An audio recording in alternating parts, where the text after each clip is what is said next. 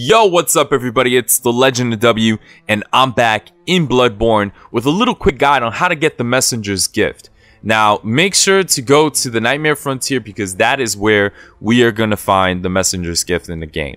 So once you're there, make sure you get out of the cave and make a left, and then just keep running straight until you find a small little bridge with a little crack on the left side where you can jump down into the pool of poison. Now, make sure that you have some blood vials and some antidotes ready just in case you're having a hard time. Now, sprint all the way through, keep yourself onto the right side, and be aware of the brain trust that's lurking in a small little cave. Try to avoid it and get past them, and you're gonna see the Messenger's Gift all the way at the end of this small little cave. And of course, I died, and I got the Hunter's Craft Gold Trophy because that was the last item that I needed for the trophy.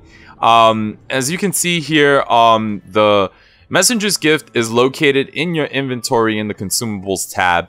And basically what it does is that it lets you transform into one of the little guys that you see throughout the entire game.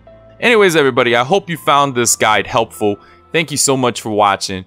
Hit that like button if you enjoyed the video, and of course, don't forget to subscribe. I'm gonna see you guys in the next chapter. Peace.